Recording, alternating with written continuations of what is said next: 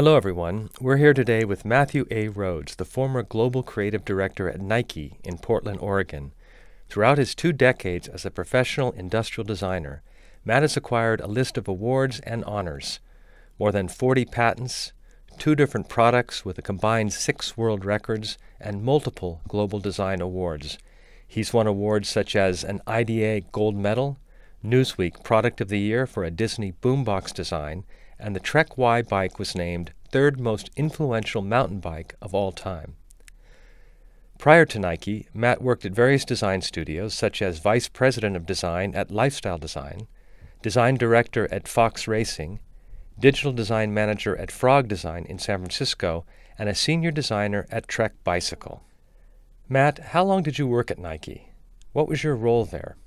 So I started at Nike in 2005 as the very first global creative director in charge of athletic training and team sports equipment. Back then, it composed of 27 different product types across 15 different sport categories, 13 business units, and 13 people. You led a big team at Nike. Tell us what kind of creative talent you were looking for and how your team worked together. Why is collaboration so important, and how does it work best? So of the 13 people that I directly managed, a few of those were industrial designers. Some were what Nike calls image designers or graphic designers, brand designers. Some of them were producers in charge of Nike's packaging. There was also design operations people keeping track of all the time and the money. And then lastly, there was the copywriter. The copywriter was the storyteller within the group. They're the ones that represented probably 80% of Nike's packaging, telling the stories across all the different categories.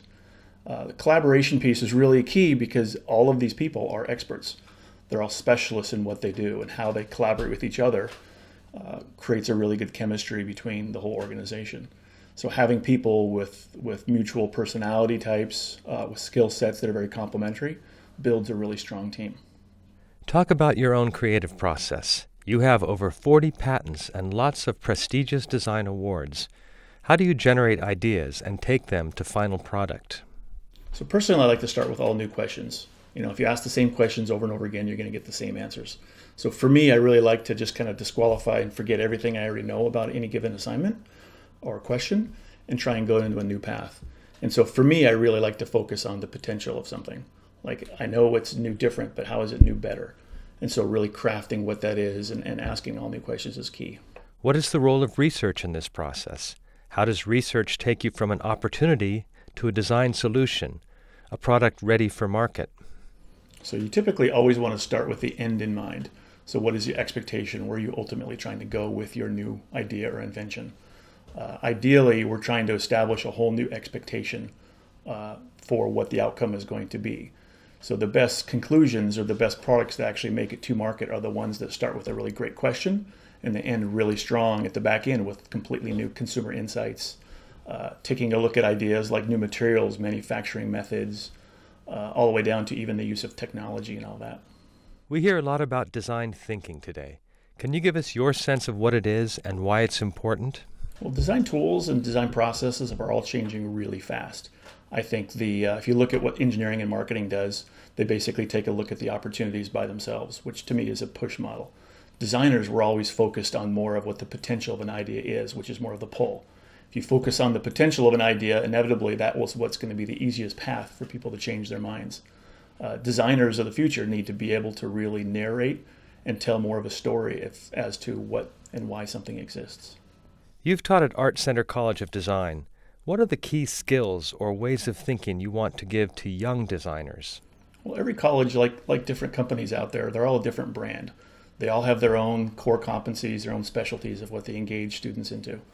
ArtCenter, I always appreciated it because it always had a really strong aesthetic, really strong conceptual element, where a lot of schools, they focus on engineering and marketing. ArtCenter was definitely focused, again, on the potential of an idea. I really appreciated the fact that they broke down the entire process of visual communication to the narration of the story to the actual design, functionality itself.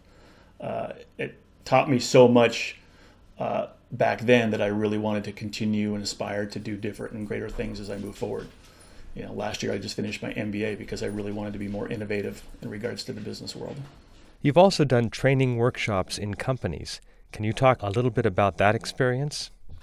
So over the years, I've been asked to help several companies work on everything from just rewriting their mission statements to design organization pieces, all the way down to even just creating and including some new perspectives on how they're doing business. A really good example of what Nike typically does is they made a declaration about 10 years ago that they no longer sell products, they sell experiences. That reframed in the whole conversation about what their brand represents and where they're going to go into the future. So one of the things that I really try to focus on is, new products lead to new outcomes. So in working with companies, I'm trying to get them into a new space to where they can really have full potential. You'll be teaching a product design workshop in Beijing this summer as part of the Create Change Design Forums. Tell us what you're planning for the workshop. So in Beijing, my goal ultimately is to teach the students about different ways of understanding cultural relevancy. Even in the US, the difference between East Coast design and West Coast design is completely different. So learning or teaching these students how they can leverage their own cultural differences throughout the world, I think, is going to be really key. Ultimately, the US model is to try and help the students create and understand some level of disruption throughout the industry. New ideas creates new franchises creates new business opportunities. So the goal of these students is to ultimately just introduce them to new ways of looking and approaching different design techniques. What can you tell us that the participants can expect to learn, and how do you think it will help them in their careers? In Beijing, the students will be introduced to a lot of the core concepts that have made ArtCenter College of Design what it is. I think a lot of that's going to be a lot of the methods specifically around advanced visual communication, which ultimately connects the ideas, the sketches, the ideation with what the emotions of the consumer are all about. I think as an extension of that, a lot of things are going to be connected with like just left brain, right brain thinking, being able to not only have a really logical, rational solution, but also have a very emotional side of that that really connects to people. Last question, Matt. Where is the field of product design going? Are there new skills, new ways of thinking that are going to be important in the future?